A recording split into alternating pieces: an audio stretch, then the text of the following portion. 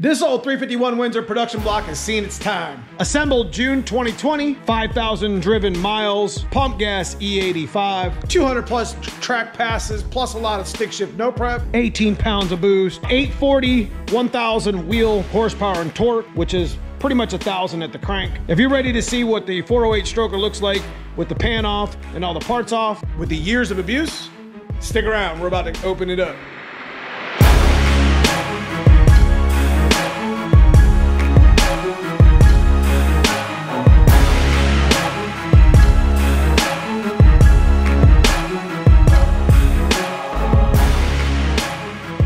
As you see in this video that we just did, we had an issue with the camshaft. Now it's time to tear the motor open, see what it looks like on the bottom end. Okay, so this is the format of the video. We've got some of these small parts to still get off, you know, with the pulleys and the with the gear and the oil feed, you know, lifters. So what we're gonna do here in this video is take pretty much everything apart because it's gotta go back to the machine shop. We're also gonna take a look at some of the pieces and see maybe I might have cracked the main, maybe not. We'll get a good look at the bottom end of the motor. For being 3.5 years, that's gotta be one of the cleanest blocks I've ever taken apart. I was always very adamant about changing my oil with as much abuse that I had on this motor. Plus I took care of it pretty much, didn't have a whole lot of timing in the tune. So let me get some tools out and we'll start wrenching on this.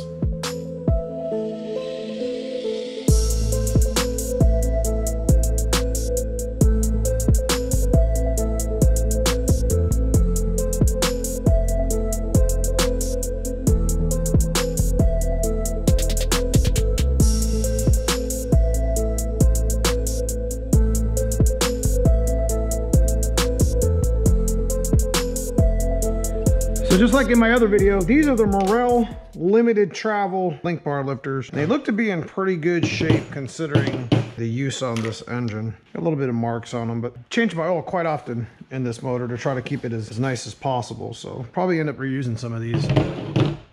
Maybe, maybe not, I don't know. I'm about to take the camshaft out too. I'm gonna spin it around, grab my camshaft tool.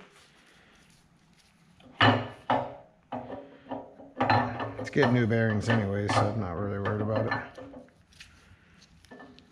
it. Those lobes look pretty good.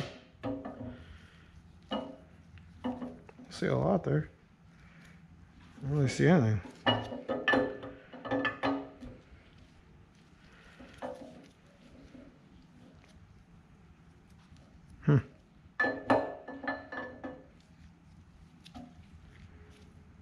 Interesting. We did end up pulling the camshaft. It is an Isky cam.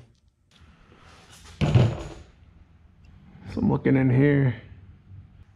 All right, so where we at now? I mean, look at the hatch on that. I mean, I drove this a lot on the street when it was more streetable. And I mean, this motor, and this won't take much to clean up, but here's this one, this cylinder looks a little bit glazed, sort of, but you can see a good hatch in a lot of these cylinders here. I'm really impressed with it.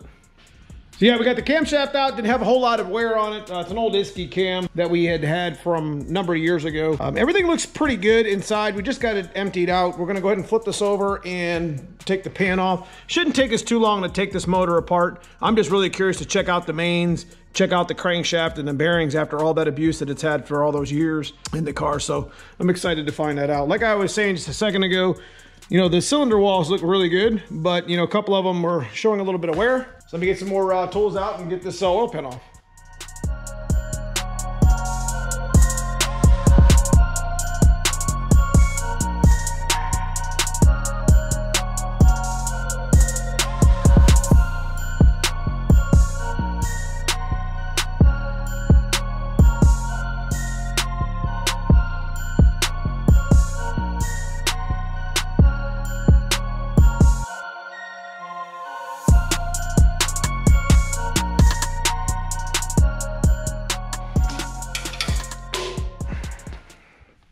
Doesn't look too bad. That oil pan's kind of a pain in the ass to put on and off, but it's definitely a good oil pan. It started leaking on me after a couple years. It's why you see all this white stuff on here. I didn't know where this leak was coming from. Welds would start leaking here and there. It does it on my other pan too. I don't know if I'm gonna be able to actually re-weld this and probably be able to reuse it if I actually spend the time to fix it. Got a nice girdle on it. It's definitely clean. I'm always pushing for my motors to be zero balance. Better on harmonics in the engine. It keeps the engines together. And these are, you know, big block mains like I had spoke about before. And this motor's definitely been through some horsepower for sure. But we're gonna get the rest of the way apart tomorrow. Check out all the little details with the mains and such and the block itself and get it over to the machine shop so we can start getting it fresh back up. Okay guys, we're back in the shop here today. We're gonna go ahead and get right into getting the rest of this motor torn apart. So I'm gonna put you on the helmet cam and we are going to start taking off the oil pump feed. One thing I did want to point out before we actually get started, this tab right here is one of the main reasons why the 363 wasn't in my fox body to stay for all them years. When I had first had the engine in the white fox body, it had the turbo kit that was on it, as you guys seen me do here on the channel recently. That tab, like my oil pressure would go up and down. Like it would show 0 or 5 and it would go up to like 30 or 40 and it would fluctuate quite a bit. And what actually had happened in that old Moroso oil pan that I had, this tab actually rattled and cracked the tube itself where my oil pressure was fluctuating and it wasn't going right to the oil pump. So here I had thought I had ruined my motor, and what I actually did, oil pump pickup just cracked in half. It wasn't fully broken yet, so I was still getting some oil to the motor, but I definitely starved it a little bit and the bearings showed a little bit. This is where we got into the 408 build. At the same time we did the 363 build. You see what I mean? So both engines were kind of built together and they just ended up in individual cars. But I wanted to clear that up. I wanted to show you guys when you're putting this thing together, put a brace on these oil pump pickups. So if you got something with your oil fluctuating quite a bit and you don't really know why in a good motor, might be a good idea to check to see if there's any cracks around your tab. As you can see here, it looks like Dave modified this and created a bracket and put it right here in our main girdle, which kept this nice and sturdy, if you guys see that. This is another thing you want to make sure that you have the proper clearance at the bottom of the oil pan.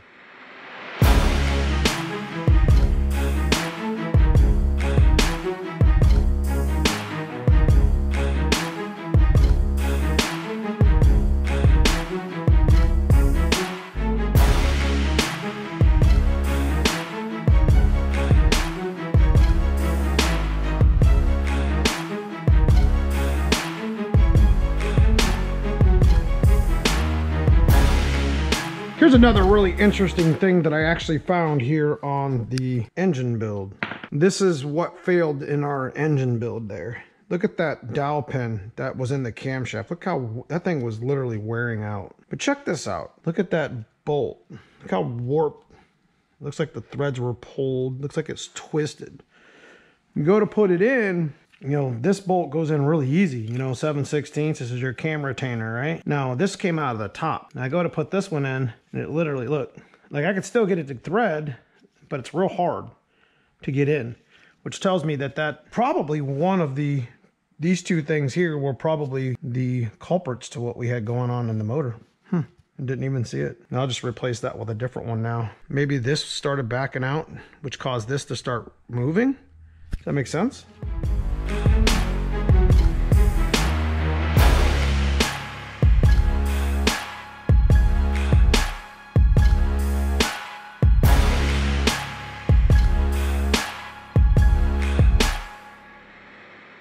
All right guys, we're pretty much at the point now that we're gonna start tearing the rest of the motor apart. One of the main caps on, so I can go ahead and start popping some of these pistons out and rod bearings and such. So we'll take those out, won't take too long.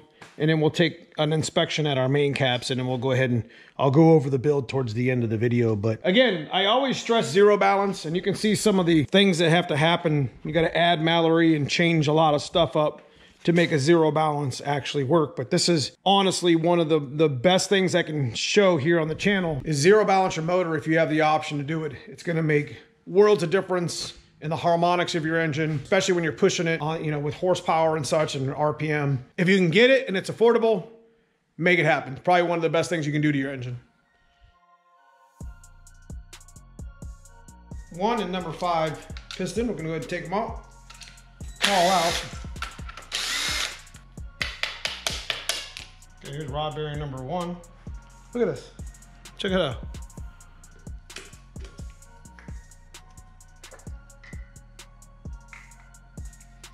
Wow, look at that. Look how clean that piston is. Look at that. It's insane. I don't see any ring lands, cracked rings, no skirts. Number 5.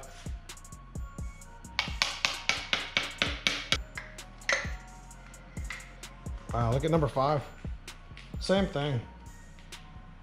No broken rings. Looks really good. All right, let's tap on it real light. Definitely looks good, number 2. Bearing looks good. No rings that are broken. I don't see any lands that are messed up. Here's number 6's bearing. Number 6 bearing look good. Got a little more side skirt wear there, but not really. Rings aren't broken, lands look good. Number 3 right now. So here's number 3's bearing. Really good shape. Number 3's bottom bearing, top bearing, whatever you want to call it. Rings look good. A little bit tight there. There's number 7's top bearing, or bottom bearing, sorry.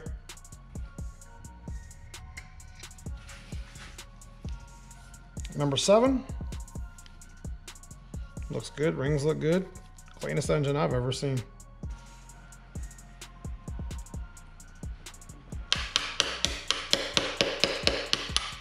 All right, this is number 4's bottom. Here's number 4 is their top bearing. This one had a little bit of skirt here. It's not terrible. It's like something ran through it. Rings look pretty good, not cracked. Okay, last one, number 8. See what this looks like. Number 8's bottom bearing. Number 8's top bearing. Piston looks good. Don't see any broken rings. A little discoloration there. All right, folks, we're down to our last piece of the puzzle here. We are going to put you on the helmet cam, and we're going to take the crankshaft and the main bearings out, which is already pretty loose to begin with. We're going to start checking them. And again, once again, you can see how much weight you got to take out or add in specific spots for like zero balance. It's not as easy as you think, but it's definitely worth it when you on your counterbalances when you're getting ready to build an engine. But let me put you on the helmet cam.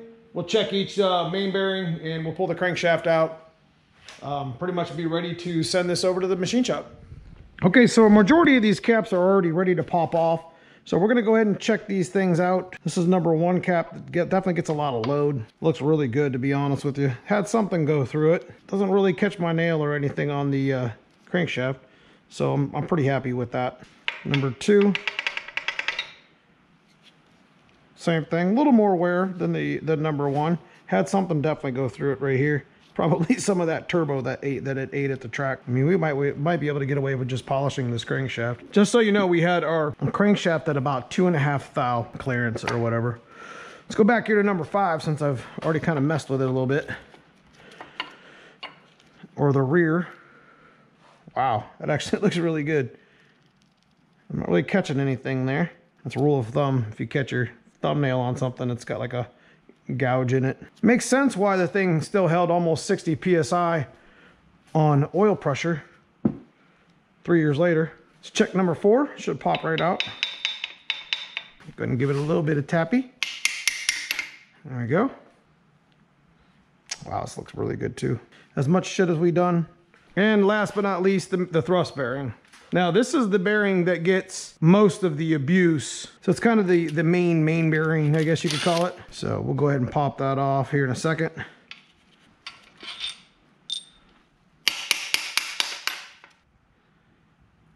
Wow. Huh. I am impressed. Got some on here. This crank is tough, man.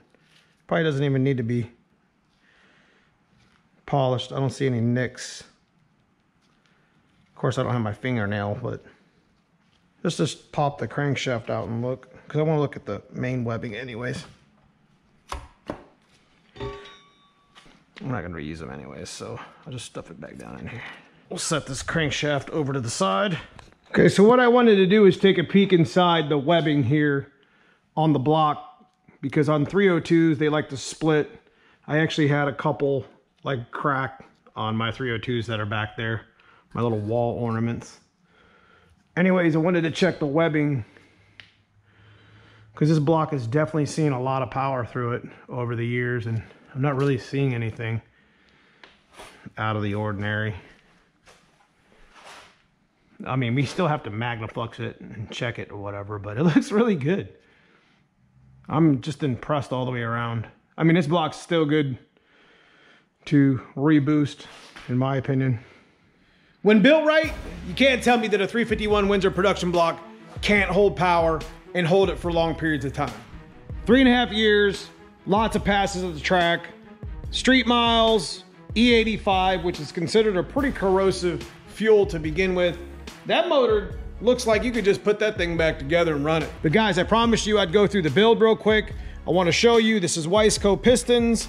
These are K1 Tech rods, 408 stroker build. Actually, it's a 410. This is 40 over, but that's only because the block used to be 30 over before. K1 Tech crankshaft, as you see the part number there. We ran link bar, limited travel Morel lifters with an Isky cam, as you see here. And this is just a camshaft that we had on the shelf that me and the mad scientist had on the shelf. Not exactly the best, but it's what we went with. The custom cam's in the 363. That's a grind by Dave himself, the mad scientist. But yeah, production block, 40 over, nothing special. We did run some good tri-metal bearings. Literally have like no wear on them. I'm impressed with that. As far as balancers concerned, we actually wore our trick flow balancer out. We even wore the camshaft gear stuff out. That's what the major failure was. But much like this harmonic balancer, it was close to this Summit brand, trick flow, whatever. Moroso 7-quart pan, standard volume oil pump. I can't say enough what this motor has done for us here at the shop. It's been a 357 stock block, stock bottom end build before. It had 30 over Wiseco pistons. I got them back in a box there. Turned into a 410 Windsor block in June of 2020. A lot of street miles, a lot of passes on the dyno, a lot of passes at the track in this white car, if you're familiar with it. I'm gonna tell you what, still be in there right now if it wasn't for that failure. But you know what, I was losing about 10% power and I was wondering where it was coming from. You know, with this cam dowel pin, look how wore out it is on the one side. And this cam retainer bolt was like loose, sort of, and came out real hard in the block. Didn't come out easy. One last thing before we go, check out the cam bearings. Look really good. Cylinder walls. Got some scoring here and there, for sure. But look, otherwise looks pretty good. Flip it over and take a peek. You can see some scoring in here. But not terrible, guys, not terrible, right? Block doesn't look split. Yeah. I'm not the first one that's done this stuff. I'm not gonna be the last person. And there's been plenty of people out there that's done the same thing I have. So make sure you go check all those guys out and support them too if you're a big fan of the small block Ford and the 351 Windsor. Undoubtedly one of the most underrated Ford small blocks that was ever made. Roller or non-roller. But if you guys enjoy this sort of content, leave me a thumbs up, leave me a comment below, let me know what you guys think. Check out that join button as the members get exclusive content to the channel. Thank you guys for watching. I'll see you soon in the next video.